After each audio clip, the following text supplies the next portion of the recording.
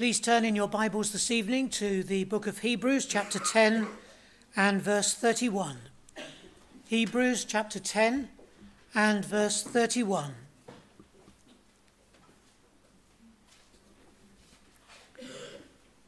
It is a fearful thing to fall into the hands of the living God. At first sight, this might look like it's going to be an exceedingly solemn message. And in one sense, of course, there is that solemn, that sobering element to consider such a verse as this. But it's so vital that we think about these things and their application to us as individuals. It is a fearful thing to fall into the hands of the living God. And the writer to the Hebrews in this chapter is seeking to show, under inspiration of the Spirit of God, that the new covenant, centered in the Lord Jesus Christ, is superior to that of the old. And he uses a number of arguments for his case. He shows that in the old covenant, there were many sacrifices, multitudes of sacrifices were made. Animals were slain and consumed on the altar. And through those sacrifices, no sin was ever forgiven. They were a picture. They were an illustration. They pointed forward to the one true sacrifice that would come, our Saviour, the Lord Jesus Christ. And by contrast, an old covenant that had multitudes of sacrifices that accomplished nothing, there is the sacrifice of the Lord Jesus Christ. His death upon the cross at Calvary, and the great power of that sacrifice to change and transform lives and bring men and women into a relationship with their God. He goes on to say that the Lord Jesus Christ, we read it in the reading, these words, has opened up a new and living means of access unto God. He says that the old covenant, with all the picture language, all the ceremonies, all the rituals through which they had to go, was a prefigurement, a picture, a visual aid pointing forward to what Christ would do. And the new covenant and Christ's work is the fulfillment of all of those things. That the Lord Jesus Christ fulfilled the law in every particular. And so his reasoning goes on to say that the Hebrew Christians must hold to the truth of the exclusive claim of the New Testament covenant in the Lord Jesus Christ, and to live their lives in the light of these things. And we come down to verse 26. For if we willfully, after that we have received the knowledge of the truth, so if we sin willfully, after that we have received the knowledge of the truth, there remaineth no more sacrifice for sins. There is no other way of salvation. The Lord Jesus Christ is the exclusive, the only means by which a man, a woman, a young person can be forgiven and brought to Almighty God. The consequences of denying that is there is no other sacrifice. But verse 27 says, by contrast, all that remains is a certain fearful looking for of judgment and fiery indignation, which shall devour the adversaries.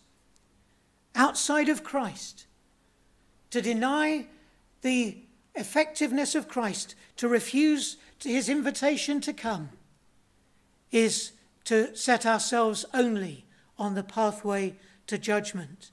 He uses a little more reasoning. We must come to our verse quite quickly, but a little more reasoning.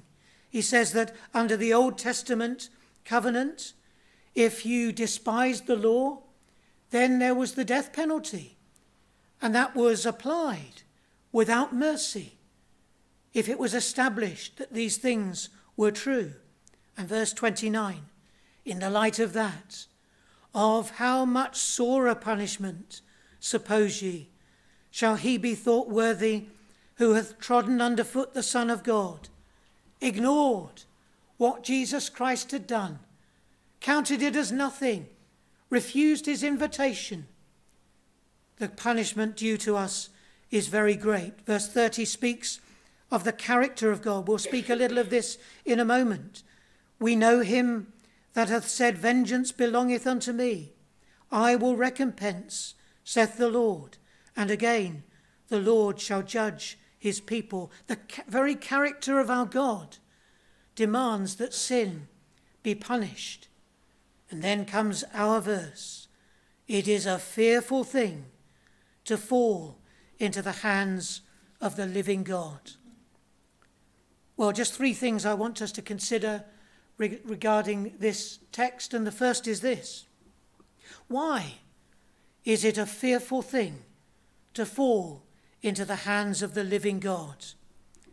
And in one sense, we've met one of the great reasons for that already. Because of God's revealed character. God, yes, is a God of love, a God of mercy, a God of great grace, but he is a God of holiness, a God of righteousness, a God of unbending justice, and is determined to punish all sin. Verse 30 says, vengeance belongeth unto me. I will recompense. That's not the statement of someone who is just full of revenge. This is the statement of a holy being with settled indignation against the horror of sin and its offence against his character. I'm going to read to you a verse from the book of Deuteronomy. If you're writing down texts, it's Deuteronomy chapter 7 and verse 10. I'm going to read verse 9 too, because every time the Bible speaks of judgment and of wrath to come, it's always within the context of available mercy, available grace, available forgiveness, available eternal life. Verse 9 of Deuteronomy chapter 7. Know therefore that the Lord thy God, he is God, the faithful God, which keepeth covenant and mercy with them that love him and keep his commandments to 1,000 generations. Mercy, available grace is set before us first. But then verse 10, and repayeth them that hate him to their face, to destroy them. He will not be slack to him that hateth him. He will repay him to his face. And we could look at countless scriptures. That's not our purpose this evening, but we could look at many scriptures that speak of the character of our God, his hatred of sin, his determination to judge sin. It is a fearful thing to fall into the hands of the living God. His character demands that my sin be dealt with. But then we might consider for a moment or two the testimony of the Lord Jesus Christ in his earthly ministry, recorded in the Gospels. And you know, it's odd, but when you speak to the generality of people around, the view they have of the Lord Jesus Christ is something like this: gentle Jesus, meek and mild. And of course that's true. There is that side of the Lord Jesus Christ, but he above all, he far beyond any other contributor to the New Testament, spoke openly and very plainly about judgment and about the consequences of rejecting the living God. He spoke on a number of occasions about outer darkness, the complete absence of light, that disturbing, that unsettling withdrawal of all light and spiritual understanding and insight, snatched away. In another place he speaks of a furnace of fire and of a fire that burns forever. In yet another place he speaks of a worm that dieth not. And these are graphic pictures to help us to understand something of the horror of being away from our God and the consequences of our sin. The testimony of the Saviour is so very clear. Unrepentant, never having bowed the knee to my God, refused his gracious invitations, it is a fearful thing to fall into the hands of the living God. But then when you think of Calvary, oh, what an insight we get into what it means to fall into the hands of the living God, because our Saviour willingly, on behalf of his people, fell into the hands of the living God. We see displayed before us all the horrors of what it meant and what it could mean to fall into the hands of the living God. And we know that he was impaled upon that cross. And we know that he had been beaten, he had been punched.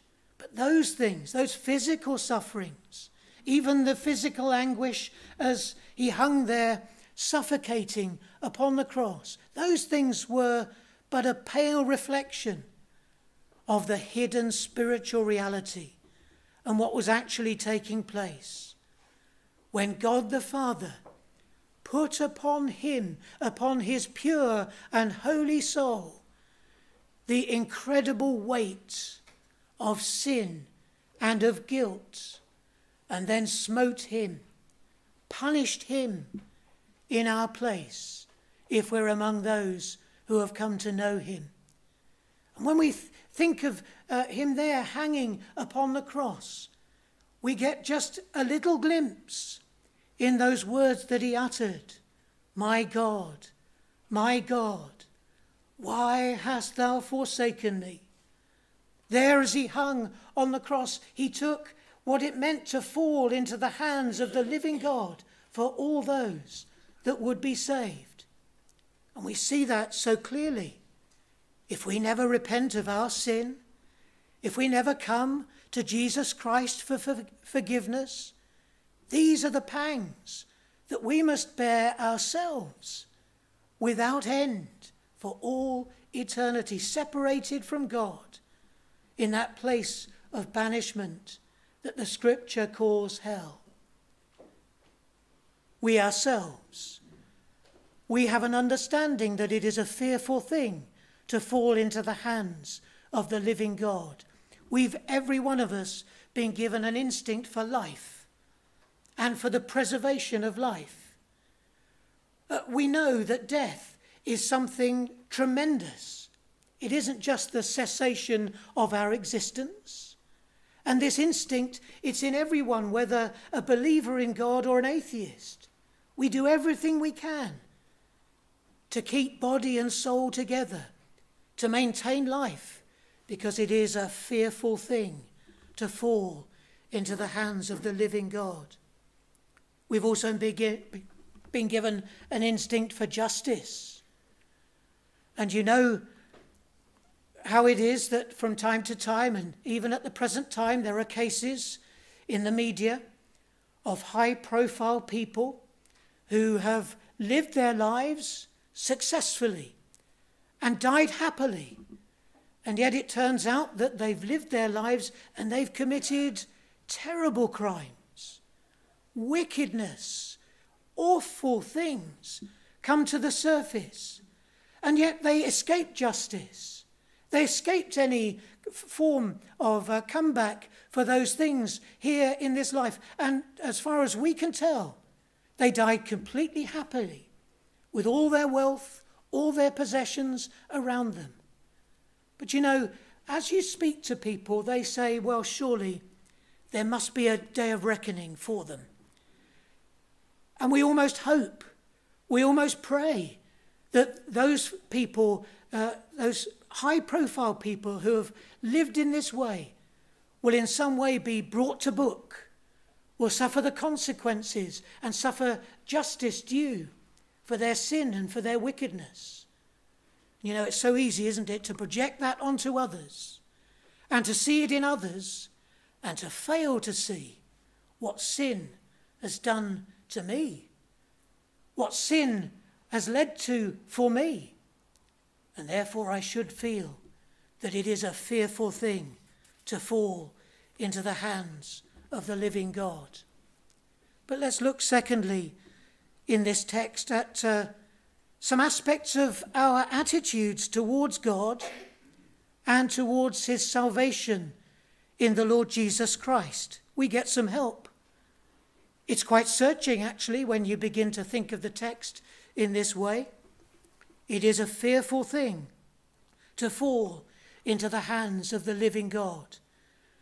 It may be that you're sitting here hearing this message and actually, in all honesty, you have very little concern for your sin. You're not troubled by the sort of person that you are. You've developed that skill. When conscience rears its head, you've successfully battered it down. And now it very rarely speaks with any great volume. You're quite content with your sins. And if they do ever trouble you, you've developed the skill of explaining them away. You turn a sin into a virtue. You use a different term for a sin to make it not sound so bad, so that your conscience isn't troubled. And you've got to that point where you're almost without any concern about your sin whatsoever. Oh, that word fall should come to haunt you. It is a fearful thing to fall into the hands of the living God. As it were, to walk through life blindfold to the reality of what sin is doing to your conscience, what sin is doing to your soul, the incredible weight of guilt that you're building up, and with no consciousness to arrive at the moment of death, only to fall into the hands of the living God, to be overwhelmed with a sense of the reality of sin, that thing that I explained away, that thing that I ignored, that thing that I counted as nothing at all. I'm overwhelmed with a sense of sin as I'm called to stand before my God. The word fall also suggests to us surprise in terms of timing. It may be that some of you here, you've heard the message of the gospel, perhaps a number of times, perhaps many times. And you have a measure of concern about your sin and about your need. But for the present time, your attitude is this: that's for later. I'm going to put it off for the time being. I'm going to wait. If I'm young, it may be that I say, I'll wait until I'm an adult. I'm a child now. When I'm an adult, I'll consider these things, forgetting that when you're an adult, there are so many pressures, so many calls upon your time, so many things that you have to do, that those thoughts will be swamped out. It may be that you're a little older and you say, but I've got ambitions. I've got things that I want to accomplish. Perhaps when I'm settled, perhaps when I'm in middle age, I'll consider these things. I'll put it off. But when you get to middle age, that cynicism begins to creep in. Yes, I had those concerns when I was young. I'm over that now. My life is busy. There are many calls on my time and my attention, and yet I've got those outlets of things that I enjoy. If I'm ever to think about it, I'll do it in old age. And even in old age, there are issues. It's so difficult, having lived an entire life away from God, to look back and to say, these 60, these 70 years, I was wrong. I was a fool. I lived for the here and now. And I can sit, no, people just don't do that ordinarily. And we become entrenched. We become settled. We become embittered. And it's so hard to shift us. But really the point I'm trying to drive at and get to is this. It is a fearful thing to fall into the hands of the living God. Who knows how long any one of us has? Who knows that this might be the last Lord's Day when the call of the gospel is set before you, the pleadings of the Saviour are brought to your attention. Sin is laid bare and shown in its ugliness, and the promise of salvation is set before you. By next Lord's Day, someone here, who knows, I sincerely hope not, but someone here may be called into eternity, and all those good intentions, all those thoughts that one day I'll turn and consider my sin. It's too late. It's too late, because I've fallen over the brink, the threshold of eternity, and I've fallen into the hands of the living God, an unrepentant sinner, only to face his justice. Still others might think something along these lines. Surely God doesn't take sin that seriously. The way you're speaking about sin, you make it sound as though the smallest white lie is a crime against Almighty God and will shut me out of heaven's glory. Surely God doesn't take sin that seriously. But the verse helps us. It is a fearful thing to fall into the hands of the living God. The God with whom we have to do is alive. He is a conscious being. He looks down upon mankind. He is the living God. He knows, he sees all things. He marks each and every sin. His standard, his law is unbending, and the smallest breach, we're told in Scripture, is effectively to smash the entirety of God's holy law. And of course, to think, if I were to commit just one sin, is so foolish, because every sin is a multitude of sins. One sin leads to another, perhaps to cover up a lie, a deception, and so on. We commit mountains of sins, and God sees them all, and he must punish sin. Lastly, as we consider these attitudes towards our God, perhaps you think, in common with very many people in society today, that death is the end. That when I die, my body is committed to the grave. That's it. That's the end. But you know, our verse says this. What a shock it's going to be to go through life imagining that there's nothing after life, and the light of this world goes out and the light of the next suddenly comes on. What a shock! It is a fearful thing to fall into the hands of the living God, overwhelmed with a sense of the majesty and the being of God. Instantaneously, that awareness of who he is, having ignored him all my life long. No wonder it says it is a fearful thing. The shock of that, overwhelmed with a sense of my sinfulness. I never thought about it before, but now I see it. All I can do is acknowledge it.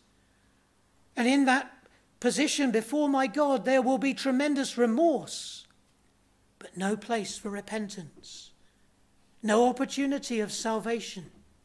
It is a fearful thing to fall into the hands of the living God. I'll see the happiness of all those who came to trust in the Lord Jesus Christ as they enter into his immediate presence and they see their Saviour face to face. These are people perhaps who I regarded in life as somewhat ridiculous, a bit simple, a bit soft-headed, needing a crutch to help them through life. Perhaps I laugh at them, perhaps I deride them, perhaps I do worse. But suddenly, as I'm swept into eternity, to see the blessedness of those who have trusted the Saviour and all that I've lost, it overwhelms me. And then I'm consigned to everlasting banishment, to a place where there is no good. The justice and righteous indignation of the God who would have saved me, who would have blessed me, now is my lot for all eternity in hell. It is a fearful thing to fall into the hands of the living God. But thirdly, I hope I haven't been too negative or too stern. I hope I haven't in any sense sought to frighten. But thirdly, and very encouragingly, there is a way of falling into the hands of the living God that leads to life, that leads to blessing, that leads to forgiveness. Think again of the Lord Jesus Christ there upon the cross. I wonder if you've ever noticed this. As he hung there, he said many things. I'm not going to rehearse them all before you this evening. He said, my God, why hast thou forsaken me? He felt that dereliction, that abandonment that is the lot of those who fall into the hands of the living God, as God punished him in the place of those who would be saved. A little later, and shortly before he bowed his head in death, he cried, "It is finished." That was not just a comment regarding the end of his physical sufferings. This was a triumphant cry that his sacrifice on behalf of sinners had been successful, that the debt had been paid in full. This was a shout of triumph. It is finished. But he had one other cry. Just as he bowed his head in death, we find it recorded in the Gospel of Luke, chapter 23 and verse 46. And when Jesus had cried with a loud voice, he said, "Father, into thy hands I commend my spirit." And having said thus, he gave up the ghost. And here we see the Lord Jesus Christ, as it were, leading the way and showing us what we must do if we are to be saved. It is a fearful thing to fall into the hands of the living God. But while we are in life, before we die, we must commit our soul into the hands of the living God. You may know that in uttering those words, the Lord Jesus Christ was quoting from a psalm, Psalm 31 and verse 5. Into thine hand I commit my spirit. The Saviour took those words and used them in his own situation. But if you have a chance to look at Psalm 31, read the entire verse. Into thine hand I commit my spirit. Thou hast redeemed me, O Lord God of truth. Read the whole psalm. Oh, the blessings, the wonderful blessings that are the lot of those who commit their soul into the hands of the living God, seeking salvation, seeking pardon, seeking new life. The blessings are so wonderful. And that's what we must do. We must commit our souls in this life into the hands of our God. What does it mean to do that?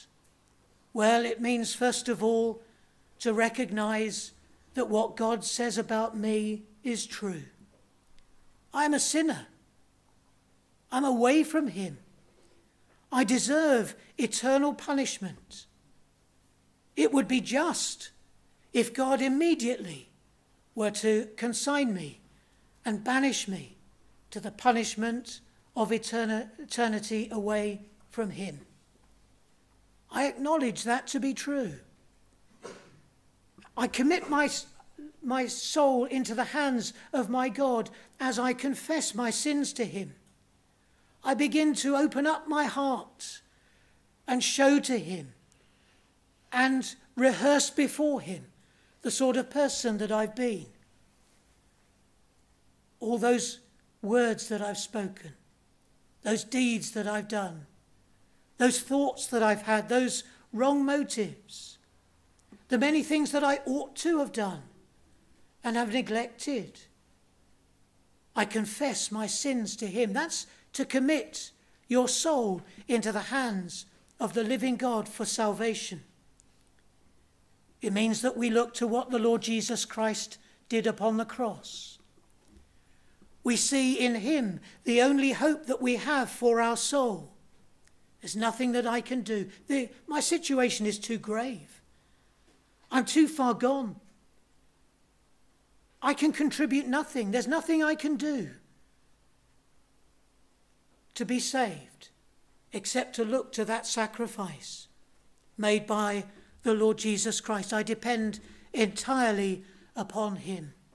And the glorious thing is this: just as his arms were pinned wide to the cross, his arms are held out and held out widely in invitation to sinners to come to him for pardon and for forgiveness. Even tonight, fall into his arms. Commit your soul to him. He will receive you. He will forgive you. He will bless you. The alternative is unthinkable. To go on rejecting him. To live my life as though those promises meant nothing. As though all that the word of God says about me is false. To make God a liar. Because if I die unrepentant, condemned at the end of life's journey, or when our Saviour shall return, I shall fall into his hands for judgment. When mercy was available, when grace was so freely available, when the invitation had been set before you, fall into the hands of your Saviour for salvation. Let's pray together. Our gracious God and loving Heavenly Father, give us, we pray, that due sense of seriousness as we consider our own state and condition before thee. If we've never considered these things, if we've never really thought what it would mean to stand before thee in judgment, then, O Lord, fix these things in our minds and make them inescapable, and show us in the arms of the Lord Jesus Christ, the one into whose arms we must commit our soul for salvation and for every blessing. We ask these things in his name and for his sake. Amen.